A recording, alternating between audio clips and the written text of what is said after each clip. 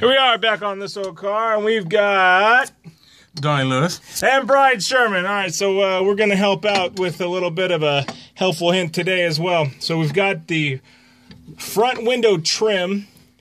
When you're putting it on or you're taking it off, I'm going to let you know right now, the first thing you want to do is take this corner panel.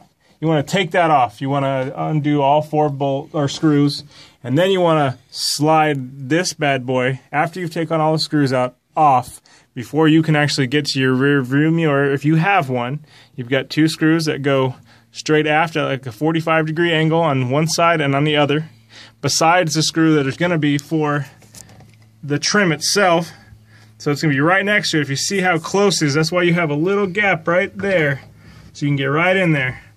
And then once you slide that in, it's not going to come out, and then you can just screw everything back up. So make sure you do not put these panels on first. Okay? So that was a little hint. So far this is what we got. Got everything else on. You don't want to put anything else on until you get that rear deck lid on. Once you get the deck lid on, then you can finish putting up all the rest of this trim here.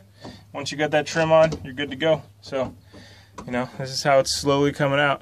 You know, slowly heat that up and get these little wrinkles out and stuff like that. But yeah, this is a progress on the 1957 Chevy Bel Air with Brian Sherman and Donnie Lewis. All right.